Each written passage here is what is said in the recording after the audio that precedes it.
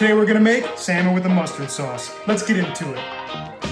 The first thing we're going to do is take our salmon fillets, place them on a baking sheet lined with parchment paper. Season with a little olive oil, salt, and pepper. Bake in the oven set to 350 degrees for about 15 to 20 minutes. Next, in a medium-sized pan on medium-low heat, add about 2 tablespoons of olive oil, 1 diced shallot, and 1 tablespoon of garlic. Sauté until fragrant, then add 1 cup of Chardonnay, a sprig of thyme, and reduce by half. Next, add a half a cup of chicken stock, simmer, then add a 1/4 cup of heavy cream. Let that reduce and then season with a little salt and pepper to taste. Turn off the heat and then gently melt 3 tablespoons of butter. Next, whisk in about 2 tablespoons of whole grain mustard, remove the sprig of thyme, then add finely chopped chives. Once your salmon is cooked to 145 degrees Fahrenheit, now we're ready to plate this up. I like to serve this with jasmine rice cooked in chicken stock and a vegetable of your choice: broccoli, bok choy, asparagus, whatever you like. Remove the skin and place the salmon on the plate and then generously top with our beautiful mustard sauce. Garnish with some more freshly chopped chive and enjoy.